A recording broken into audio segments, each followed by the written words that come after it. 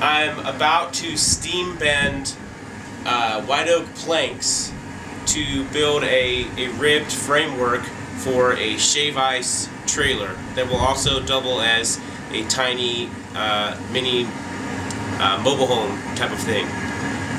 We'll get into that later, but right now I want to explain this steam chamber, which consists of 8-inch ductwork from Lowe's, a $1 pot from a thrift store, a rusty barrel bent around it as a heat shield, a big joist hanger to hold the pot, some wire to hold it down, and my $20 weed burner from Harbor Freight, which is attached to the propane tank, which is boiling the water in the pot and sending it down through this pipe. I've also got a meat thermometer here to watch my temperature. You want it to stay at like 210, which is just, you know, steam. Water boils at 212. So I've got these boards. They're actually longer than they need to be, which is fine, because the ends that I'm not going to use are out here where they're not getting steamed. But there's 10 or 11 feet or so in the chamber, and I've got this towel wedged in here to kind of trap the steam. If I had something shorter, I could put a little cap on it, but this works fine as well. You gotta go super fast with this stuff, because as soon as it comes out of the steam chamber, it instantly starts cooling down, and you've got like a minute maybe to work with it. Plus it's breezy outside, which is not good because I need to bend these outdoors.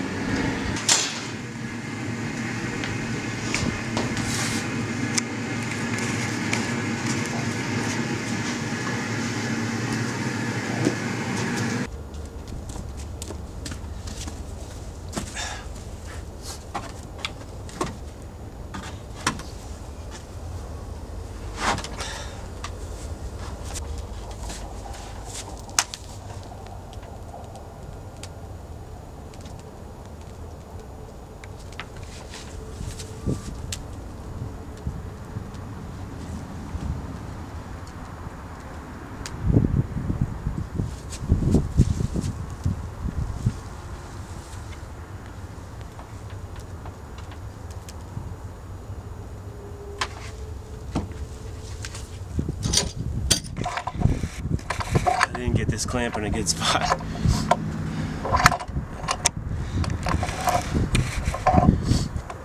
They say that you're supposed to steam it for like 1 hour for every inch of board thickness, and mine were in there longer than that, which I don't know. Some people say that the inside bend will start to ripple the fibers if it's over steamed, and maybe it weakens the wood too, I don't know, but this one seemed to work out okay. And after I get this clamped down, I'll show you what it looks like when it's done, because I got another one that's already finished. This arch form thing that I built is at 180 degrees, and so the bend starts perfectly vertically, and then it comes up to 90 degrees, and when these pieces are done, I want the upright piece to arch like this and come to about 90 degrees when it's finished. But I've overbent these, so this is coming past 90 degrees, an extra, I don't know, 10-15 degrees or something. So I want it to wind up here, so I bent it to about here, because when you take it out of the form, you get something called spring back, where just that natural tension on the wood, it's going to hold its shape, but it's going to just pop back a little bit. So you overdo it, and then to compensate, so that when it comes out, it'll pop back. And I'll go grab the other one that's done already. You can see we have this nice curve in it. It started as a nice straight board, so the steam bending definitely did the trick. It sprang back a little more than I had thought that it would, but that's okay, because we can just have a little bit more of a peak in our roof, and if it's too bad, I can probably pull it down when I'm in the building process. And also I've got a lot of leftover length in this upright, because I want the height to be about 7.5 feet or so at the peak of the roof when we're done, so I can just cut off this extra that we don't need, and that's good for me to have a little excess.